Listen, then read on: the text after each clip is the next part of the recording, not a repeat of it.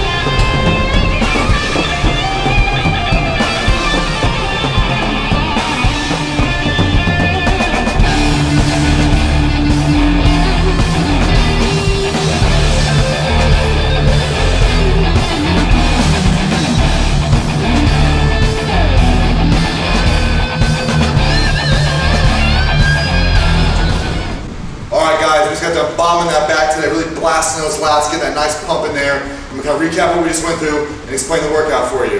First of all, guys, remember, for the back thickness, deadlift is king. But today we're trying to really get that wide barn door lat, that nice shape that we're looking for. So we're going to do a little bit of isometric work in there, isolate the muscles, and really make that pop for you. So anyhow, we start with the pull-ups. One major back compound movement there. Pull real wide, widest grip possible.